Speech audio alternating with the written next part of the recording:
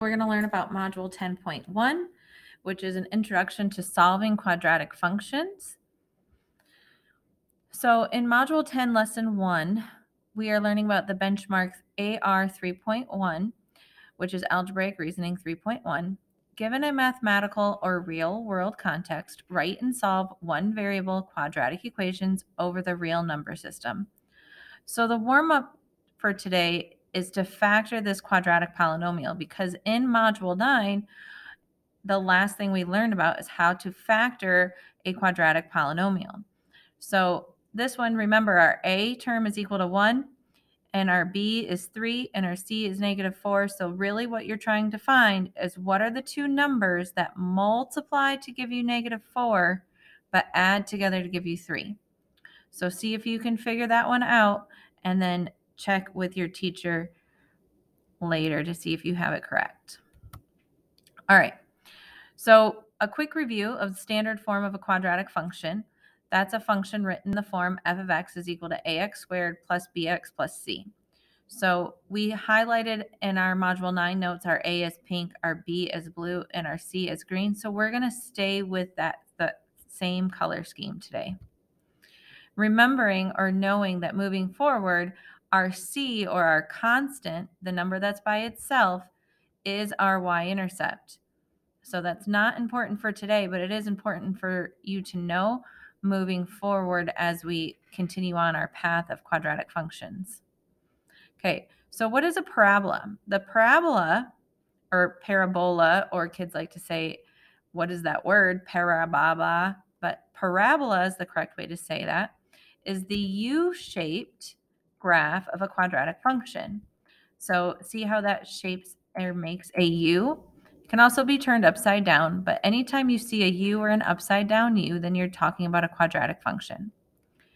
Now, the roots of a quadratic function are where the parabola crosses the x-axis. Remember, our x-axis is this line right here.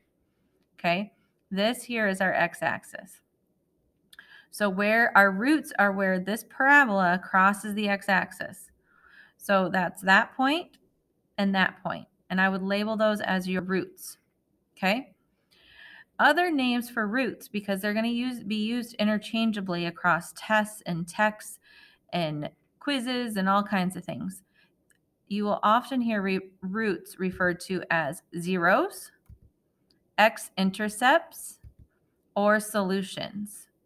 Okay? If you're asking for a solution, what you're really asking for is the roots. Okay? When we solve quadratics, we are finding the roots or the zeros. And quadratic functions can have 3 different types of roots. So in order to find out what type of root it has, we're going to use the discriminant formula. And the discriminant formula is used to determine how many roots a quadratic function has using the formula b squared minus 4 times a times c. So if we plug all of our numbers in from our standard form quadratic function into this formula, if we get a positive number, then so what we're keeping in mind is that we're only going to plug in the numbers. We're not plugging in the variables. So some students in the past have tried to put in variables into this formula, but this formula just is the numbers, not the variable. Okay? So our positive discriminant, if we plug in all the numbers and we end up with a positive number, then we get 2 real roots. When we plug in all of the numbers for A, B, and C and we get 0, then we have 1 real root. And if we plug in all those numbers and we get a negative number, a negative discriminant, then we have no real roots. So on this next slide, you're going to see how those relate. And I'll show you how to plug it in using the formula. So in this first example here, we have x squared plus 6x plus 8. The first thing we're going to do is identify our a, b, and c terms. So our a, if it's not listed, is just going to be 1.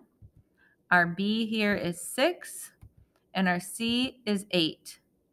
So we're going to plug in 1, 6, and 8 into the formula b squared minus 4 times a times c and simplify.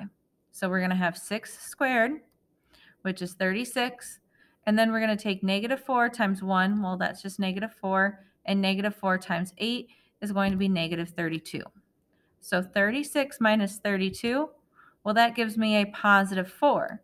So that is a positive discriminant, or what a positive discriminant looks like. So that means that I have 2 real roots. And so what I've done is I've actually given you a visual, a graph of this formula, of this function, so that you can see that it does cross the x-axis in 2 points. So there's 2 roots, okay? Here, we're looking at x squared plus 6x plus 9. So this is our function. This is the graph of the function. Now let's plug it into our discriminant formula to see how it works. So again, our a is 1, our b is 6, our c is 9. So we're going to plug that into the discriminant formula. We're going to end up with 6 squared minus 4 minus a 4 multiplied by 1 multiplied by 9.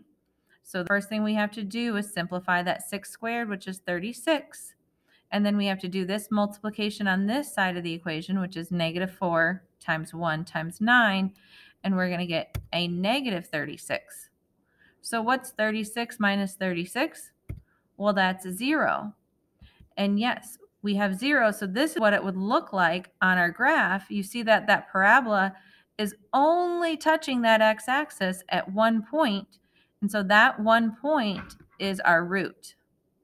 So that's when we have a 0 discriminant. When we plug in all of the numbers to our discriminant formula and we get 0, that means that there's only 1 root, or 1 point where that parabola touches the x-axis.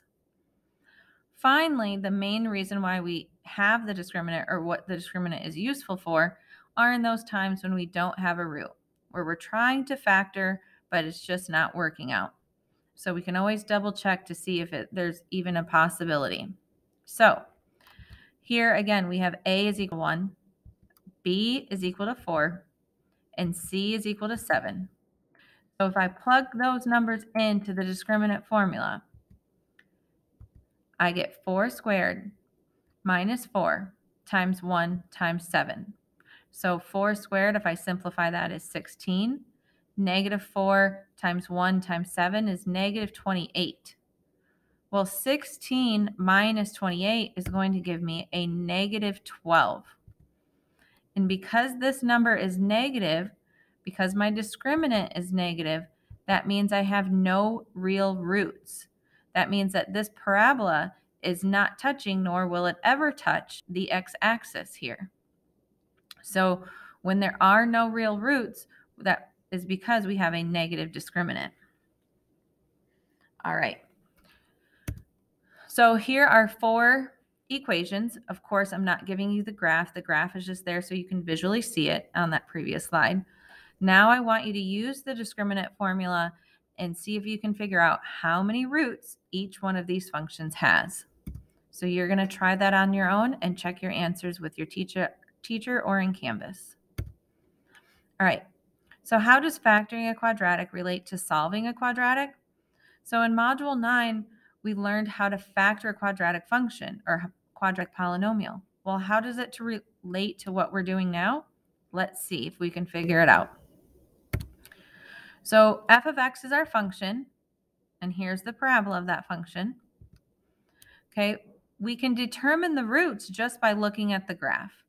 So our roots of this function are negative 3 and a positive 1. So that's the point negative 3, 0 and 1, 0, or our roots would just be referred to as x is equal to negative 3 and x is equal to 1. Pretty easy to identify our roots when we're looking at a graph. But what if we don't have the graph? So what we can do is we can look at this function, x squared plus 2x minus 3, and we can factor it like we learned in Module 9. So quick review on how we factor is we're going to take our a times our c, so 1 times negative 3, and we have negative 3, that's equal to negative 3, so that goes in the top of our triangle, or our x puzzle, sorry, and then we have our positive 2, because that's our b term. So what we need to determine is what multiplies to give us negative 3 but adds together to give us a positive 2. Well, -3, there's only two factors. There's 1 and -3 or -3 and 1. So if I add 1 and -3, I get -2. If I add 3 and -1, I get a +2. Well, that's what I need. I want this +2. So that means my factors are a +3 and a -1. So once I found my factors, remember, if our A is equal to 1, we don't need to use this area model. You can use it if you prefer, but it's really not necessary because we've already found our factors as x plus 3 and x minus 1.